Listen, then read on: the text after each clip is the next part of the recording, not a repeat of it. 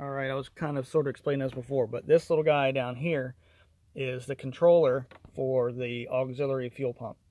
It connects to the map, which is behind the blower on the back side of the lower intake manifold, which is that silver one right there underneath. That is port matched to the heads. And follow this around.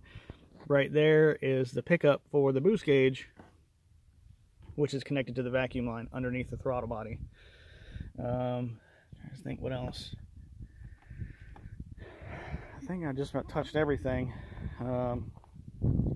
Hit obviously the insulation that was under here is taken out to clear the blower. Yeah, really can't think of much else. Oh, the Holden Road Armor bumper deal. So that is on the front of the car. So in case you catch a curb, which hopefully you don't, you know, protect you. At least protect the bumper anyway.